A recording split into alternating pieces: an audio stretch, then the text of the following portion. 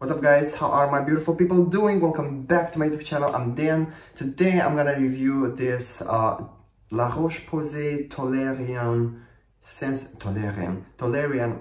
Sensitive Fluid. Okay, I'm having trouble pronouncing this one. This is a moisturizer that's great for people with acne-prone skin, for people with malicesia folliculitis. It's probably one of the safest sunscreen for acne-prone skin because it only has 9 ingredients. But before I start the review, please consider following me on Instagram, on Facebook, subscribe to this channel for more videos related to skincare, nutrition, supplements, workout videos maybe in the future. Okay, I'm gonna start as always with the packaging. We have a pump bottle, very convenient. I love pump bottles. It is opaque, it's gonna keep the product inside protected from sunlight. Basically 10 out of 10, works pretty good. When it comes to price, I have no idea how much I spent for this one. I think around $13–15 maybe. Here's the price basically.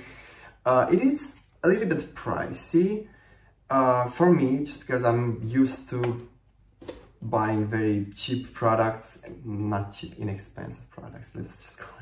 It is a bit pricey for me. I think for many people it's not going to be pricey though. And even if it's pricey, when you are trying all the moisturizers in the world and all of them are breaking you out, you don't really care about money. You just want to find the one that's not going to break you out, and probably this is the one.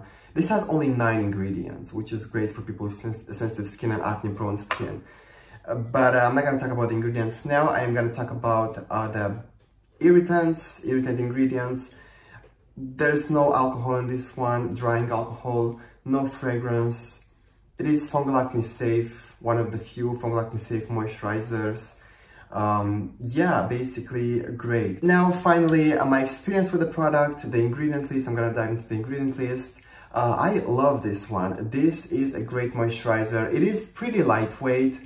Let me just show you the texture.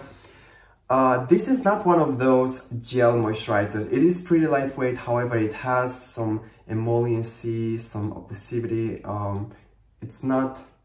It's pretty hydrating, I would say. It spreads very nice on your skin. It absorbs pretty fast, leaving a natural finish, basically.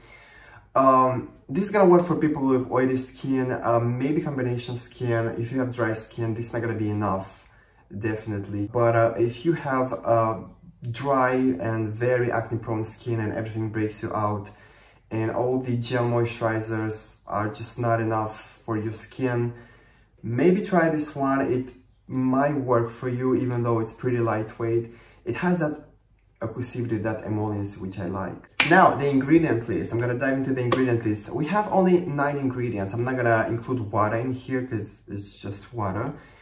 We have only 9 ingredients, probably the simplest formula for a moisturizer I've ever seen. That's why this one's gonna be great for sensitive skin. There are not a lot of ingredients that you may become allergic to or your skin might not like. And none of the ingredients is supposed to be problematic for people with acne-prone skin, none of them. We have capritic triglyceride as the second ingredient, which is my favorite emollient. It is fungal acne safe, one of the few fungal acne safe emollients. Doesn't feed the malicesia folliculitis. We have glycerin, which is my favorite humectant, works better than hyaluronic acid in my opinion. It also helps repair your skin barrier a little bit. There's propanediol, another humectant, penetration enhancer. We have niacinamide as the 5th or the 6th ingredient. So I'm not sure how much niacinamide it is in this one, but I would say it's more than 1%, between maybe 1 to 3%, maybe even 4, I don't know.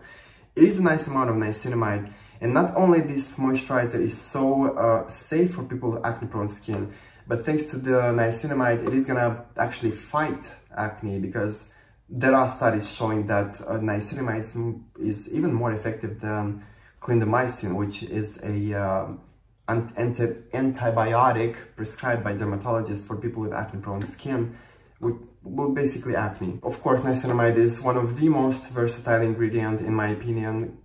It basically helps with any skin concern oiliness, redness, skin barrier repair, even pore size a little bit, post-inflammatory hyperpigmentation, dark spots, stuff like that. It is amazing. Yeah, and after that we just have 4 ingredients, some thickening ingredients, preservatives. Yeah, I mean, it is an amazing moisturizer, and even though it's a little bit pricey, I think it's worth the price, in my opinion. It is just so good. At the moment, I'm not using it that often because it's very lightweight, and I started using tretinoin, so I need a lot of moisture, of occlusivity. I'm not using this one that much just because this one is not enough.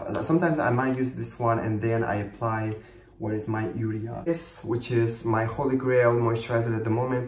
Very thick, very occlusive, doesn't break me out. So sometimes I use this underneath that moisturizer just to give it a boost of hydration and moisture. But I feel like when my skin gets accustomed to tretinoin and I don't need so much moisturization, I am gonna use this one as my main standalone moisturizer, especially in the summertime. This would be great. Even people with normal skin, I guess, can use this one during summertime. Yeah, great stuff, great stuff. You guys let me know what you think about the La Roche Posay Toleriane Sensitive Fluid. There are many versions of this.